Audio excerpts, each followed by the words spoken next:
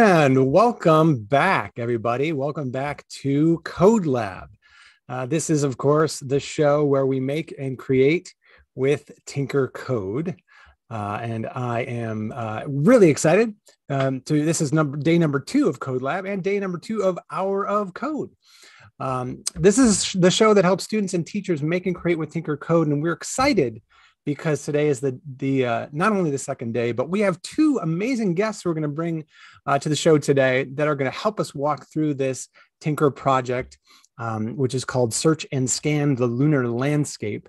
Now, there are literally thousands of kids watching from all around the globe right now. We have so much to look forward to in the next 45 minutes. It's very exciting. So we're glad you could join us today. But let me go ahead and share with you my screen here so we can introduce our guests and show you how to get started today with CodeLab. So here we go. There we go. All right, my friends. So in just a few minutes, we are going to be visited by these awesome aerospace engineers. Okay, this is important because they're a big part of the Artemis program, the Artemis mission that's happening, which is going to be doing some great things very soon. They're going to update us on all of that. And then we're going to be going through this project. This is Search and Scan the Lunar Landscape. And our education support coach is going to be helping us build this project so that you guys can all add your own custom mods and modifications to this. It's a real fun project. You can design your lunar landscape, but we're also going to be looking into the science behind what would you want your rover to look for when you're on the moon, when you're on the lunar landscape. So we'd be looking for rocks and ice and things like that, but our aerospace engineers are going to show us exactly what the science is we should be thinking about when we do that project. Now, don't forget, you also can earn this amazing badge. I want to make sure you guys all do that for any project that you complete, the NASA projects on Tynker. You can earn this awesome badge. So you're going to want to get that. It's got the NASA logo on that astronaut right there. It's got your name on it. So there's also badges you can earn by doing the Hour of Code. So you're definitely going to want to do as much as you can during Hour of Code on Tynker.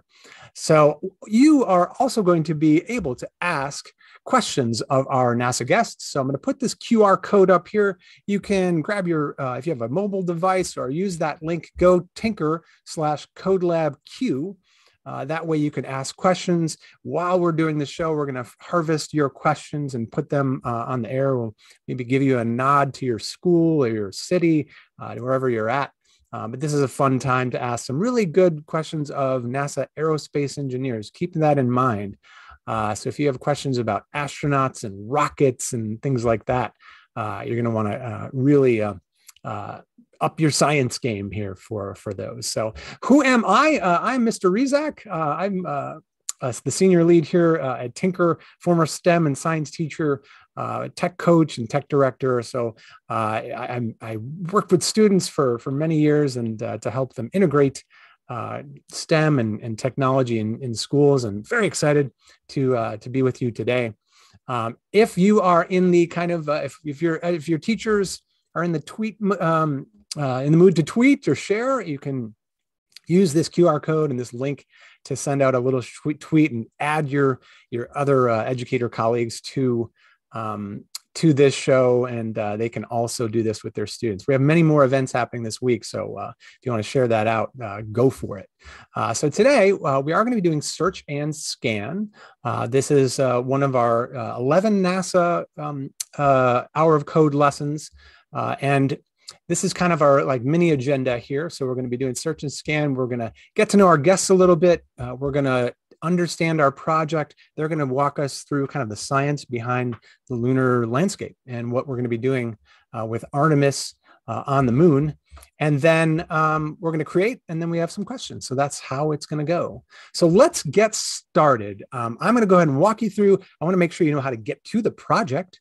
So we're going to get you started by getting you to the first page, right? Tynker.com. If you want to know how to get to this project, you can do it a couple ways.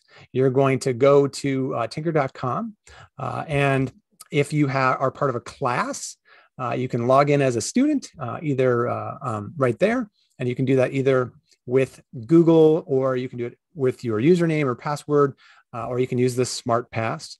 So you're going to get into Tynker. All right. Hopefully you have a classroom. Go to your classes, because we've embedded all these projects directly in your classes. Right there, you can go to the NASA Hour of Code. That's where we put all of our NASA projects. And then you can find the search and scan project right there and dig right in. There's one other way to get to this project. If you are not part of a classroom, you could just go to NASA or tynker.com/NASA and then click on the search and scan project right there and just kind of dig in and have some fun. So that will bring us to our very special guests. See, we're already there, ready to introduce our guests. So the first person I'd like to bring on for you today is and where are we? There, right there, is aerospace engineer Emily Judd. Now, Emily is an aerospace engineer at the NASA Langley Research Center. She focuses on human exploration for Mars. She went to University of Michigan, studied space engineering, climate and space science and sciences and engineering, and then also she studies music or studied music and orchestra, and still participates in music, which is great. So everybody, welcome Emily Judd to CodeLab. Hello, everyone. I'm so excited to be here today to talk with you more about human exploration on the moon. Well, welcome, Emily. I'm sure right now everybody in their classroom is just, shouting and clapping. We have one other guest we're going to introduce here too. We can get Dr. Owens here on the show, and Andrew Owens is also an aerospace engineer, and he is, I believe, also at Langley, but he focuses on space mission analysis, and I think he works on logistics and risk. And that's important because I know, at least in America, in the world, we're having all these logistics problems. So maybe, I'm sure he has maybe something to say about that. But he helps determine what supplies people need and the spacecraft to make sure astronauts have everything they need for a trip to the moon or the Mars. And so he went to MIT, studied space systems engineering. So everybody, welcome Dr. Andrew Owens. Hi, everyone. It is looking forward to the conversation today. It's correct for me to say you're a doctor. Is that right? Or sure, but not the medical kind. But okay, spent a lot of time in grad school. You're a space doctor. Now that's even cooler, I think. Don't you think? Well, welcome both of you. And I just kind of had one kind of kickoff question for you both, because you're both, the big Artemis program is kind of about to have something really special happen soon. And I'm not sure what, maybe I won't tell everybody what that is. Maybe I can let you guys tell us what that is. And then how have you been, what have you been up to in the last few months in the lead up to this amazing event? Emily, do you want to start with us? Sure. So I think what you're alluding to here is the Artemis 1 launch that's coming up early next year. And so this will be the first launch of NASA's newest rocket, the Space Launch System, or SLS for short. We'll also be putting the Orion crew capsule on top of the SLS, and that's the vehicle that the astronauts will actually live in for their lunar missions on the way to the moon.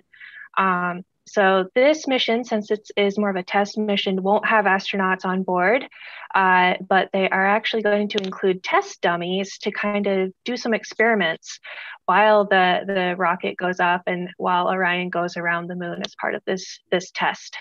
Andrew, anything to add? Yeah, no, I mean, it's a very exciting time looking at getting ready to send humans back to the moon. For the first time in a very long time, not since the early 70s. So we've got a new rocket, a new spacecraft, and like Emily said, this is the test flight. Make sure everything is working right. Make sure we're doing everything safely for the crew of astronauts that'll go then on Artemis 2 mission later on. So Emily, what have you been doing kind of running up to the last few months? I have to imagine things have been getting a little crazy and making sure everybody's double checking and, stuff. What have you been up to? So I actually work on the Mars architecture team. So what we've been doing as part of, integrating with the Artemis program is we're looking at how can we test the technology on the moon in order to prepare for a future mission to send astronauts to Mars. So, I haven't been so down in with all the details of, especially Artemis 1, since crew aren't involved. But we're definitely looking at the technologies and the different types of vehicles that are being developed for lunar exploration and trying to figure out ways that we can use that same technology for Mars.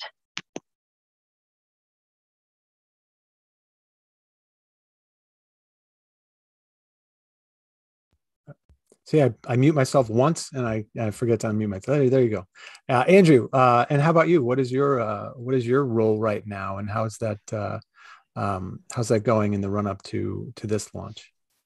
Yeah, so similar to Emily, we're both in the space mission analysis branch, and we really look at mission planning and campaign planning for human exploration for the moon and for Mars. And like Emily said, these are really connected things as we're learning to send humans farther out into the solar system to live and work in space and expand our boundaries. So my personal area of expertise is looking, like you said, at logistics and risk, and basically determining what exactly do the astronauts need to carry with them, whether it's food, oxygen, water, how much, and also things like spare parts to keep the systems going, tools so they can do maintenance on their spacecraft, and how to carry all those things as efficiently as possible, because it's hard to get into space. It's hard to move around in space. It's, we have, like you mentioned, supply chain issues here, and that's on ships that can just sort of sail back and forth across the ocean.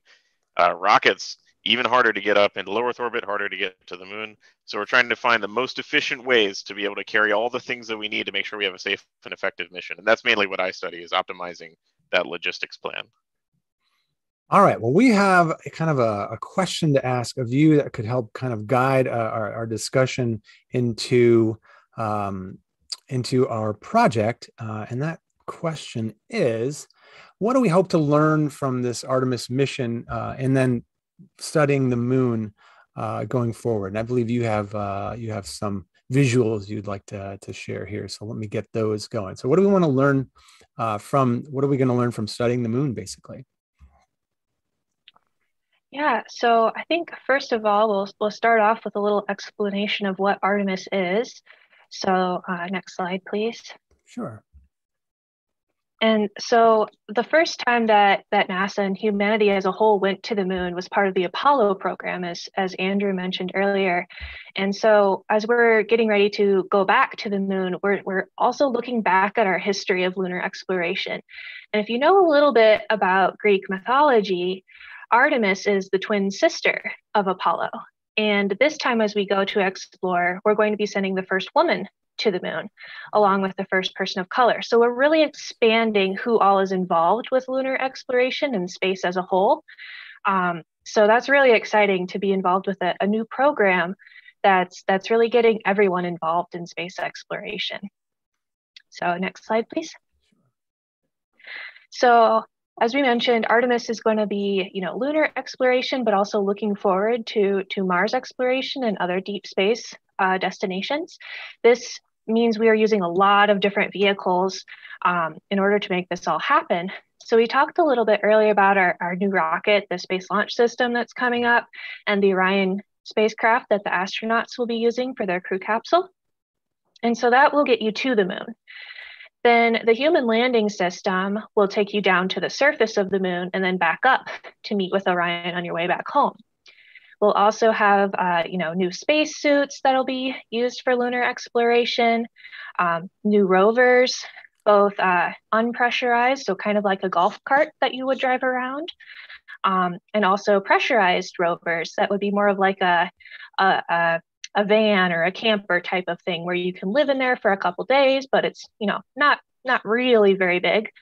We'll also have the gateway, which is kind of like a little bit of a depot around the moon where some of the astronauts might stay there in lunar orbit to do experiments, but it will also be able to have robotic experiments going on when crew is not there. Then we'll also have our ground systems, such as the exploration ground systems at the Kennedy Space Center, Cape Canaveral, down in Florida. So that's where the launches will take place. And then we have our communications. So you see the big antennas there to be able to communicate with the astronauts in the vehicles as they're traveling through space. Wow. So next slide. And we have a project about telling your lunar gateway story. So we have a separate project. Kids, you can go do that after this one today. Yeah. Okay.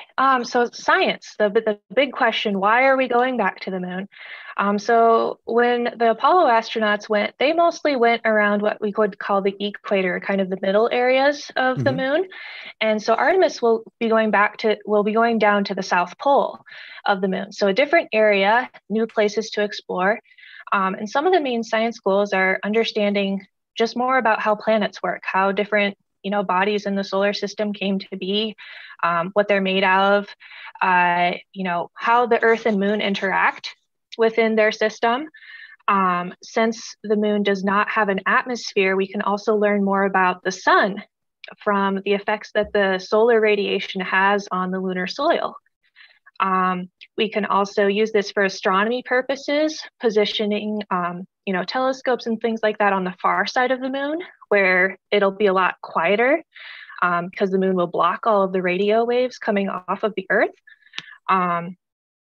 Doing more experimental science and getting the astronauts a lot of practice on how to do these types of exploration tasks so that when we go to Mars, they'll be prepared. I'll hand it off to Andrew now. Yep, so like Emily said, this is all one big connected human spaceflight effort. And one of the big elements of the Artemis missions is really the technology in addition to the science. So we want to work with partners in industry, partners internationally, academia partners in universities to develop and demonstrate and test new technologies and new capabilities on the lunar surface that will help us then for working on Mars and getting to and from Mars safely. So there's a couple of them listed here. One of my favorites, in situ resource utilization, or ISRU, and that's really using technology that can take some resource that's already in space, like water on the moon. If there's ice in the permanently shaded craters, then we don't have to carry water with us. Again, linking back to logistics. So ISRU can help us use that water and be able to get it, store it, process it so that it's safe to drink or safe to use for other purposes. And that'll be very important for getting humans out further into the solar system. We've also got things like power technologies, having, whether it's solar power or nuclear power in space to to help all these systems keep running. Dust mitigation is going to be very important because, the moon is a dusty surface and it can really, get into the gears and get into all the seals and things and could become a problem. So we want to make sure we know how to deal with it. And then, of course, there's other things like moving through the extreme environments on the moon, moving through extreme locations, whether we're going into deep craters or craters with steep sides. We want to be sure we can get in and out of them safely. And then finally, looking at sort of a more sustained presence, there's sort of excavation, construction, what I hear people call civil engineering on the moon, where now it's not just you land in a spacecraft and you live out of the spacecraft, but we're really building a base, a place where we can have a sustained human presence on the moon to explore the area around. So if you go to the next slide. Oops. There you go. We call it the Artemis Base Camp, and you can see sort of a starting point here where you've got the lander in the background there. There's a pressurized rover, the sort of RV camper that Emily mentioned with a couple astronauts in front of it, and then a smaller rover. It's more like an ATV that you can get around faster, but you have to be wearing your suit. And so this would be sort of the starting point, a seed of having a sustained human presence on the moon to do all that lunar science, to develop all of that technology and demonstrate it in a safer environment where, we're a little closer to home than Mars, for example, and really just gain more experience in human exploration out in the solar system. If you want to learn more, I think. I'm sorry, go ahead. Sorry, go ahead. No, I had a silly little question. Maybe there's a quick answer, but as our students are designing, their rovers and things like that, is there additional risk for like adding an extra window in any device? Are windows additional, is there some math algorithm that says, we can't add any more windows than this? I was curious about that. So there's a lot of trade-offs. You can go ahead. Oh, go ahead, Andrew. Emily, go for it. I was saying there's a lot of trade-offs that go into designing something like that, because you could also look at it as not just do I have another window or not, is do I have one big window or lots of little windows? Do I have curved windows or flat windows? How are the seals around those windows done? And one thing that we're always looking at is mass, because all of this stuff is going to have to be launched, and then we're going to have to land it on the lunar surface, and all that launching and landing and moving around in space takes a lot of propellant.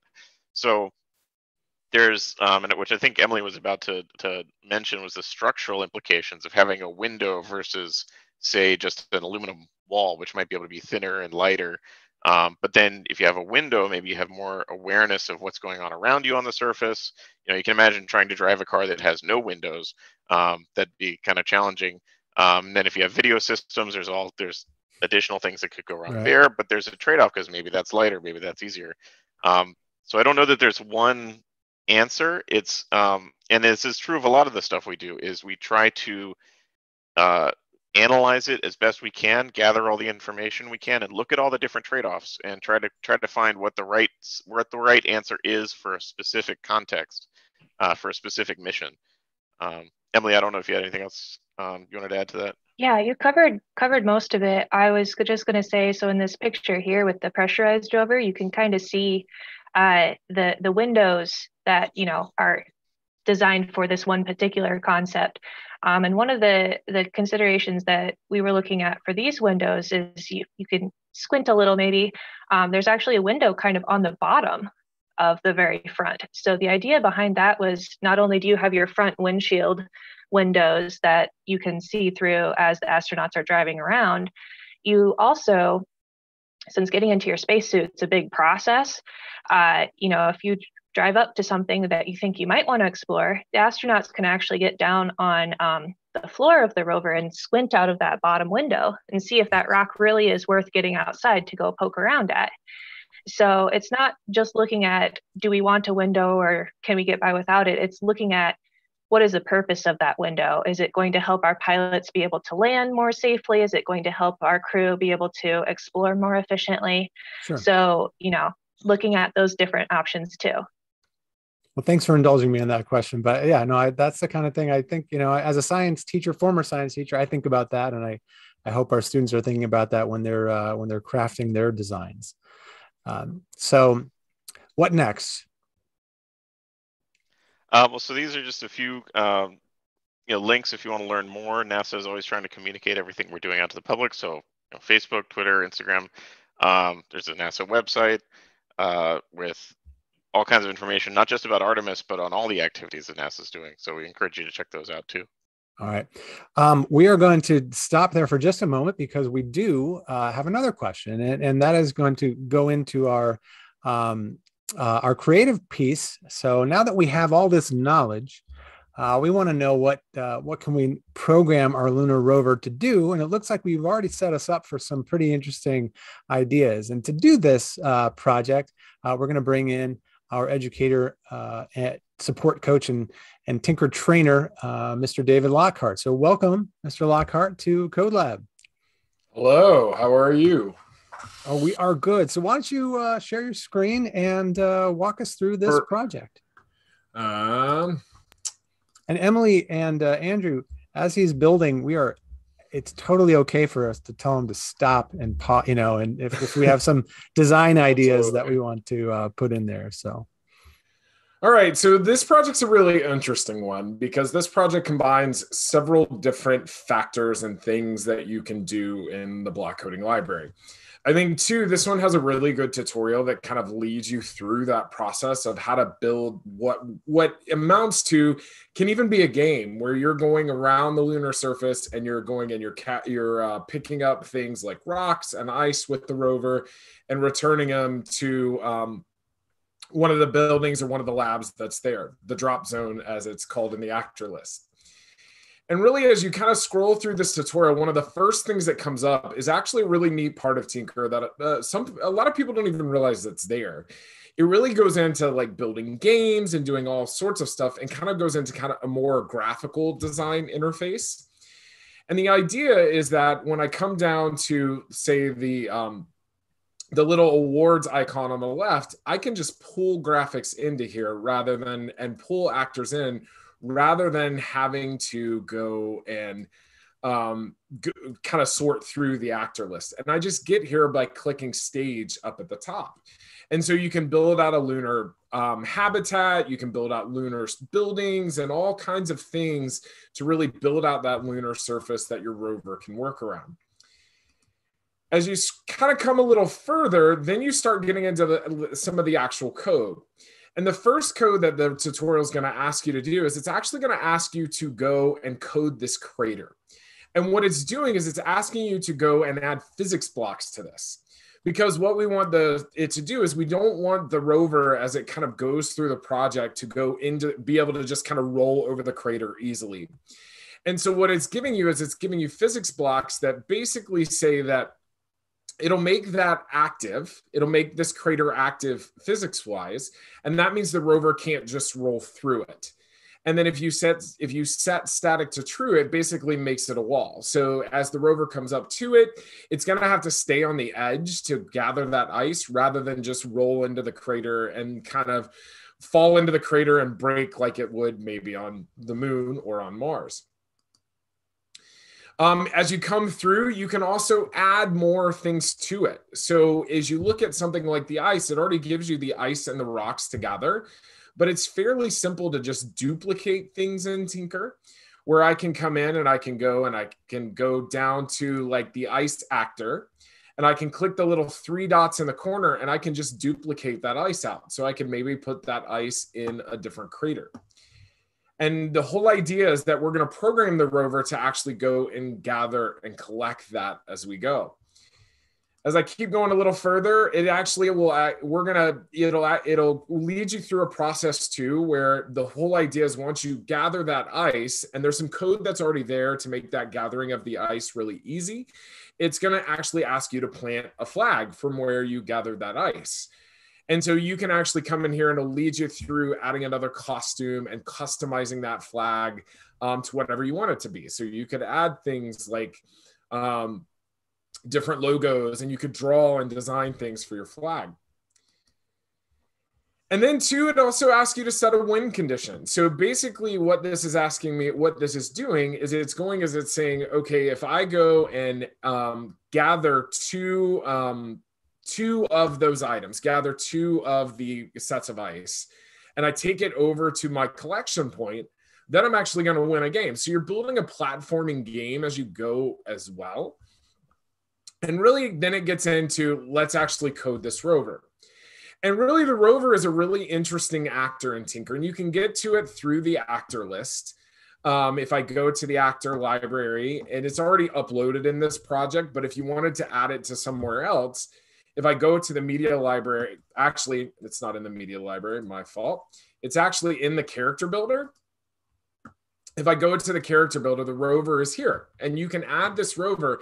And what it does is it actually adds custom coding blocks for the rover to make this really easy for you to code.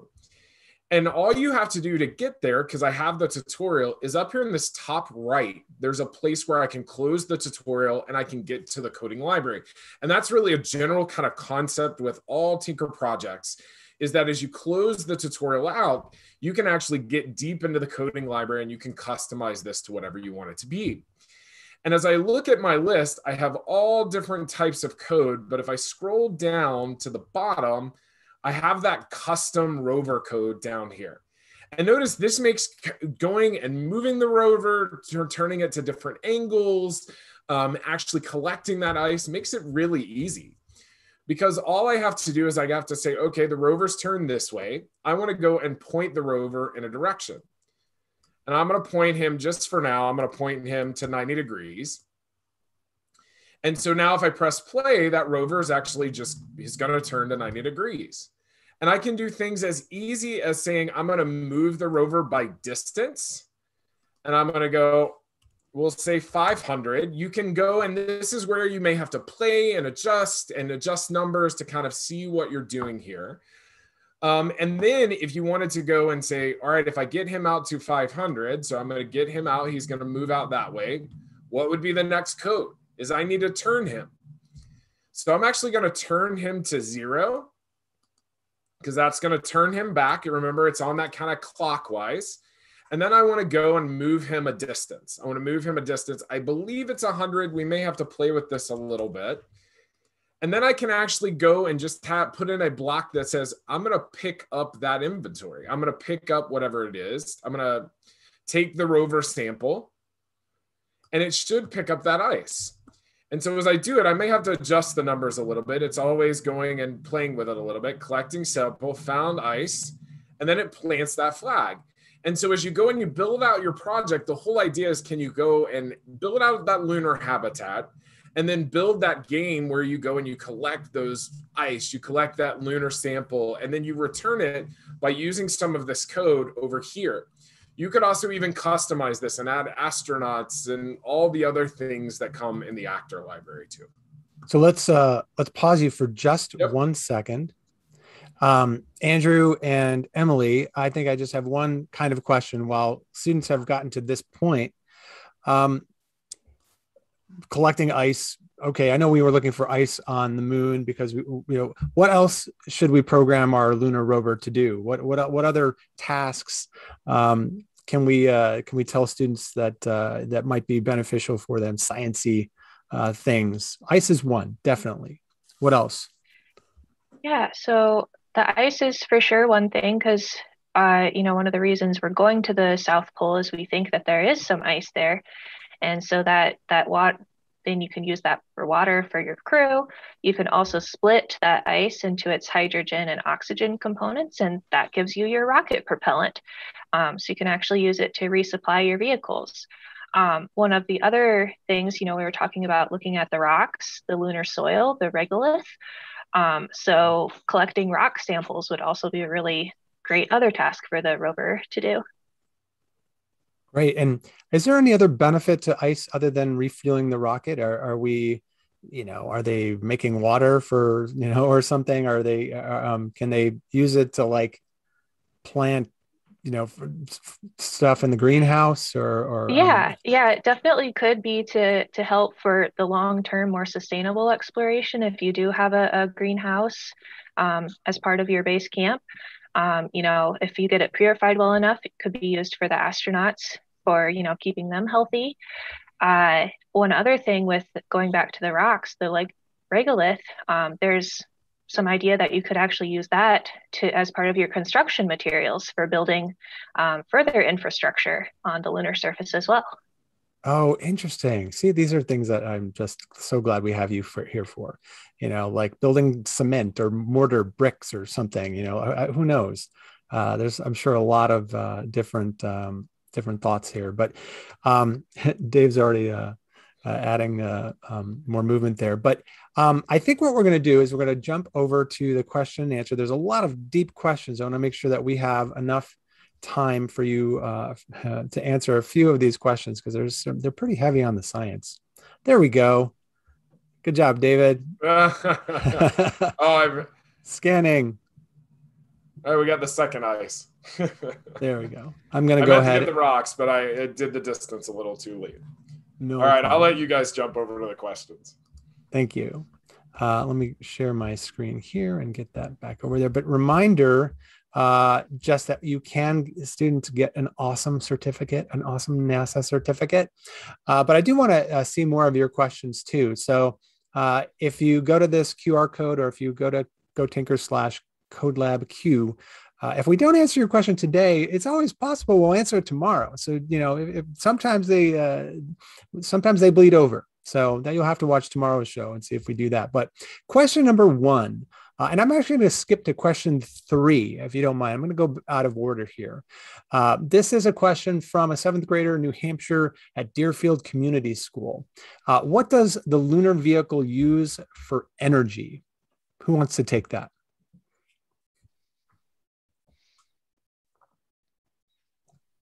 I can talk about it a bit.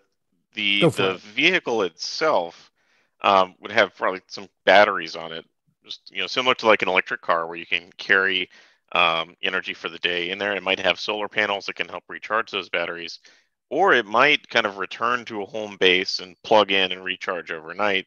From your Artemis base camp, where you could have either larger solar panels, which since you don't have to drive them around on a rover, they can kind of sit there and it's a little easier, or you could have a nuclear power source. Interesting. All right, good. That's a great short answer to that question. I'm going to go to question 4, and then I'm going to go back to question 1. Question 4 is, what new challenges do you face since the last time we went to the moon? What do you think? So I think one of the big challenges is with the Apollo program, we were just kind of looking to get there. And, the big goal was to get there and get our boots on the surface. Here, we're looking more towards a more sustainable exploration path. So, that means a lot more of different types of vehicles. We're looking for going to different locations. The South Pole provides a little bit more of a challenge to get to. We're using, hopefully going to be staying longer, 2 weeks, a month, 2 months as we get better with our capabilities. The Apollo missions were staying a couple days to maybe a week or so not super long. Andrew's work with the logistics of how much food do we need to send, all the supplies that you need to send along with the crew to keep them happy and healthy during that time is definitely one of the challenges we're working on. I'm guessing that's probably one of the most expensive hamburgers that anyone could eat on the moon, right? Yeah. I don't even, right? Logistics, you're probably thinking how many, every pound, every ounce has a cost, right? So that's fascinating. And one thing I saw earlier in your slide was dust mitigation. So I'm sure in the first time they went there, they were only going to be there for like a couple hours. Now they're going to be there for a while. How do we, what happens when dust gets into things, Yeah. So this is one of the big challenges for the spacesuits in particular, as the astronauts are walking around on the lunar surface. And they saw this in some of the later Apollo missions where they do multiple EVAs, extravehicular activity, that after doing it a few times, you get back inside and take off the suit. And their suits, if you ever seen the pictures, the Apollo suits had these sort of ports on the front where you had hoses that plug in and it goes to the backpack. Those got really scratched up from the dust because the dust would just get everywhere. And it's pretty sharp, harsh dust that's kind of grinding the metal and cutting all these seals. So that's not good. And like you said, if we're looking to stay for a long time and do a lot of exploration, so technologies that can help clean surfaces to make sure that there's no dust on them before you reattach something, and make sure it's very clean to get a good seal without damaging equipment, or technologies to help sort of electrostatically resist dust if you can, to make equipment that doesn't have dust stick to it while you're outside as much, to really help it last a lot longer. That is a great answer. I mean, that is exactly the kind of things we have to think about as we're and these students are going to be doing these projects too. These are big problems. So how long does it take? I'll go to question 1. By the way, I didn't give a shout out to 3rd and 4th grade in Billings, Montana, Lockwood Intermediate. Great question. Question 1, how long does it normally take on average to get to a planet? This is from 5th grade, Fishers, Indiana, and Hamilton Intermediate Junior High. I'm going to embellish this question just a little bit. If you want to tell us maybe how long it takes to get to the nearest planet, that's cool. But I'm also curious how it will take. What is the nearest exoplanet we might be able to visit? Maybe one of you, Emily, or if you want to take that, or has this answer or one of these answers. Sure. So the big question here is which planet are you trying to get to, and when do you want to go? Because since all the planets rotate around or orbit around the sun, sometimes the planets are a lot closer to each other depending on what time of year you're going. So for me, since my team is looking at trying to get to Mars, the best time to go to Mars when the planets are closest comes around about every 26 months. So about every 2 years is when it's the best time to go to Mars. And the actual trip there will take, depending on which type of propulsion system you're using, takes a couple months to maybe a year or so, depending on exactly when you leave, when you're trying to come back. Now, for our crew missions, the important questions to ask is, we want to bring the crew back. So you're not only looking at just the trip to get there, but you're also looking at the trip to come back. So sometimes it might give you a nice short trip to get there, but depending on how long you're wanting to stay, that could mean your trip back is much, much longer. So right now, we're looking at round trips for Mars in the 2 to 3 year range, depending on, again, which propulsion technology you're using. If you're trying to get to Venus, sometimes we're actually looking at going past Venus on our way to Mars, get a little extra boost from Venus's gravity to help shoot us to Mars a little faster, or shoot us back home to Earth a little faster. So yeah, getting to the other planets is definitely a much longer trip than getting to the moon, which is why we're going back to the moon first to get a little bit more practice. To get to the moon with the SLS and Orion is going to take, I think, about just under a week or so. So much faster to get to the moon. Wonderful. And one of the big challenges there, like Emily mentioned, is that all these planets are moving. And so, say if you wanted to plan a trip from Chicago to Houston, well, Chicago is always where Chicago is, and Houston is always where Houston is relative to each other, and you can just drive back and forth, and it's all fine. But imagine if Chicago and Houston were both moving in different directions and kind of orbiting around each other, or around, Washington, D.C. or something else. It gets a lot more complicated. And so, like Emily said, some of these missions that we're looking at, you go past Venus on the way to Mars, and at first glance, that might not make much sense because Venus is kind of closer to the sun. Mars is further away from the sun. But in orbital mechanics, as all these planets are moving, the path to get to Mars goes around the sun, and sometimes you dip in a little closer and do what they call gravity slingshot maneuver to pick up some momentum from Venus. Then you go out to Mars. And so it's a little non-intuitive, but it's a lot of fun to see the different kind of trajectories that can come out there. And with the moon, like Emily said, the moon is always about 250,000 miles away, which is a very, very long way away, but it's always orbiting Earth, so you're still relatively close to home. Whereas with something like Mars, when you get there, Earth isn't where it was when you left, and Mars isn't where it was when you left either, and everything's all moving. That is awesome. Thank you so much for those very deep answers. I do kind of have to wrap things up. I have a few things I want to share with students as we are kind of on our way out. But thanks once again for these just such a great in-depth answers and questions that you've given our students. Let's take it out here. Just to remind everybody, there's another CodeLab today, right? There is a Spanish CodeLab. If you have students that are ELL students or dual language students, you can go to this one a little bit later today, 3 p.m. Eastern, I believe. And we're going to be doing a Spanish CodeLab, the mission patch with, again, another amazing NASA guest like you folks. But everything's in Spanish. So they can code alongside their English-speaking classmates with the same project, the mission patch project. So those two links, pause, rewind, whatever you need to do right there to capture that information. Tomorrow, we're going to build a lunar habitat. And we have another NASA guest that's going to walk us through that. I think, Emily, you might be back, which is great. We're going to build that lunar habitat, play a little more with Mr. Lockhart, and that is 1 p.m. Eastern. And just a couple little things too, as we on our way out. If you ever miss a CodeLab, or if you don't want to miss one, you want to subscribe to that using CodeLab Live 21. If you need some additional resources, please go to Tynker/Artemis links. There's a bunch of great resources there for you, everyone.